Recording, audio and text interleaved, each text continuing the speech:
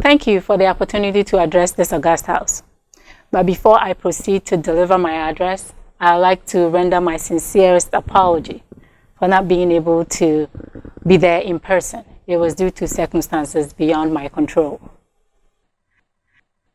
I would like to thank all the organizers for this great conference.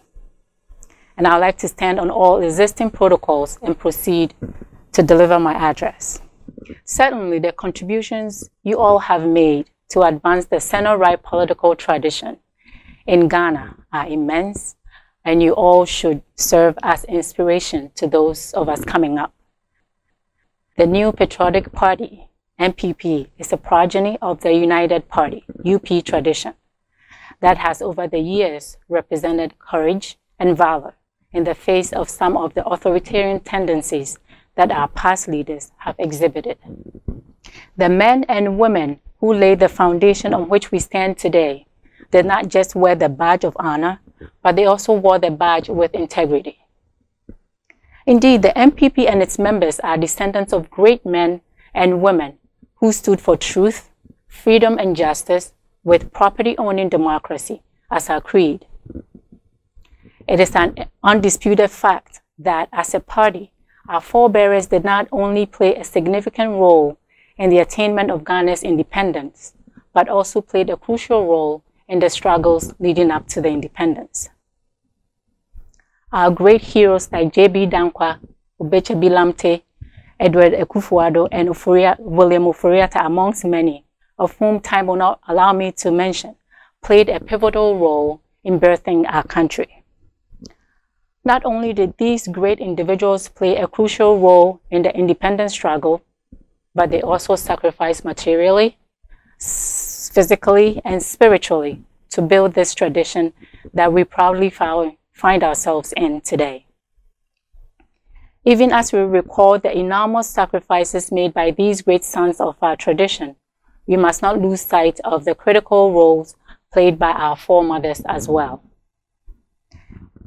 The feat and national fame that our great forebears achieved through their sacrifice and desire to build a new nation are what all culminated into the tradition, a product of which we are enjoying today.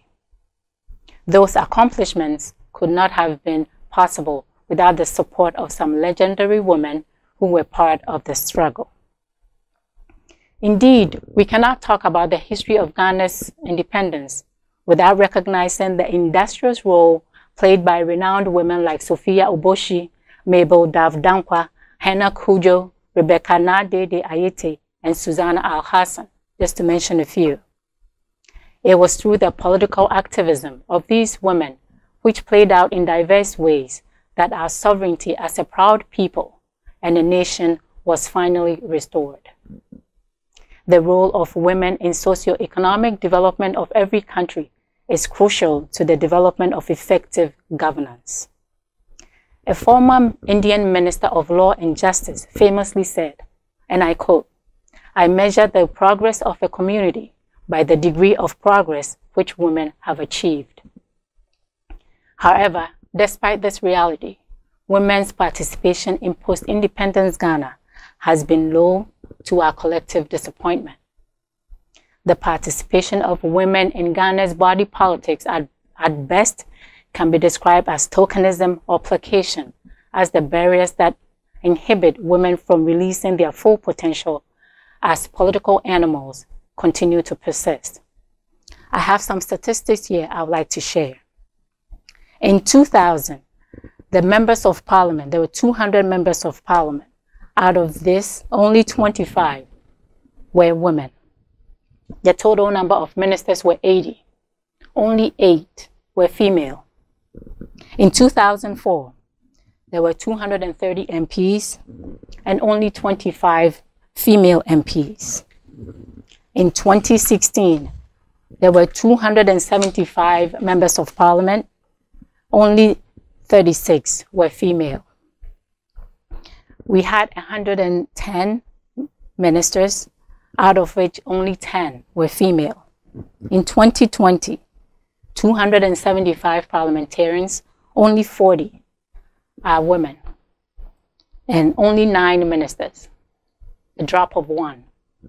This tells us that the struggle continues. Even though women are about 50% of the population, we are underrepresented in all institutions. We have to struggle for more. We have to push ourselves harder to attain more. I recognize there have been improvements in the inclusion of women in political participation, but the numbers bear evidence that we are nowhere near where we should be as a gender. Free SHS is a great foresight policy, in my opinion. Now parents don't have to decide which child goes to school, whether the boy goes to school or the girl goes to school. And almost always, the boy gets to go. The girl will stay home and help out in the house. But with the free SHS, in 5 years or 10 years, when our children, especially the girls, have graduated into great professionals, then our voices will be heard louder. Today, political parties have become the pivot around which democracy revolves, and the role of women in driving these political parties cannot be overemphasized. The MPP has been at the forefront of all major democratic reforms, and our women continue to play a significant role in this direction. Ghana's democracy has become the toast of many and is seen as the most peaceful and stable democracy on the continent.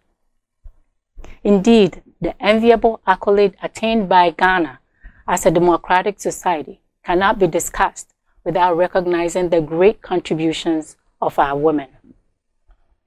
If there's one political tradition that has and continues to demonstrate its abiding faith in the ability of women to deliver, then it is none other than the MPP, the party we all proudly belong to. After 40 years in the political wilderness, former President John Agyapong offered opportunity to a lot of our women to contribute their quota to the national development. Similarly, our current president, Nana Akufo-Addo, has followed suit by further offering more opportunity to women. It is important to state that, despite the show of commitment to the cause of women by our leaders, women are yet to reach their full potential when it comes to politics and national development. It is for this reason that I consider the theme for this important summit, Building Stronger Women to Make a Strong Party, very relevant and timely.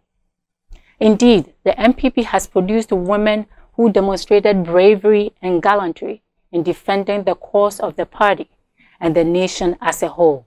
Stalwart women like Hawa Yakubu, Grace Coleman, Gladys Atma, and Teresa Ambule Tego, all of blessed memory, as well as Christian Churcher, who played significant roles in the second and third parliaments of the Fourth Republic.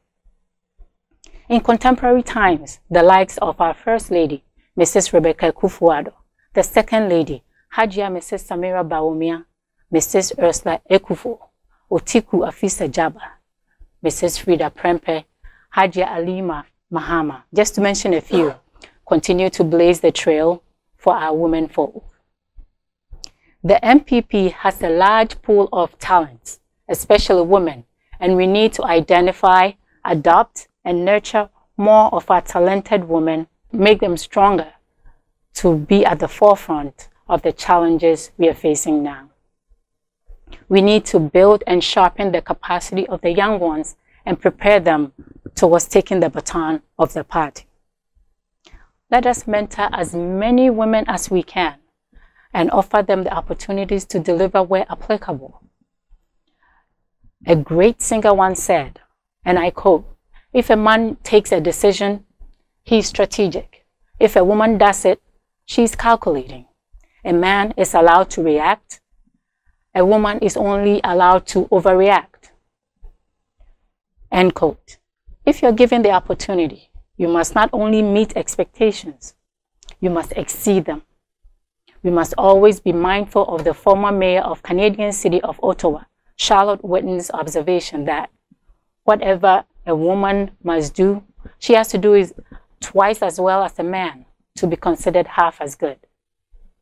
To think about it, if a man scores 50, we have to score 100 to be considered 25% good. That's a tall task. But the good news is that we are more than able to meet this challenge, and we are more than capable to meet the challenge. It should not be lost on us that when we are persistent, they call us bossy. When we are deliberate and meticulous, they call us weak. These are the real challenges faced by women in leadership positions. And that is why we must salute our women who have succeeded in leadership. If you aspire to be in leadership, find one of these great women and ask her to be your mentor. Mentorship is golden. Always remember that your success is what will pave the way for more women to be given great opportunities.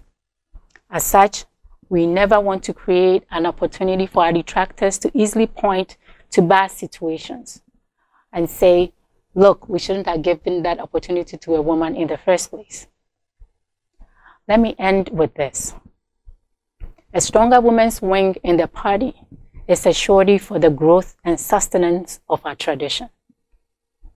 If women's mobilization has never been in doubt, then a strong support-based mobilization to build a stronger party must be the duty of us women.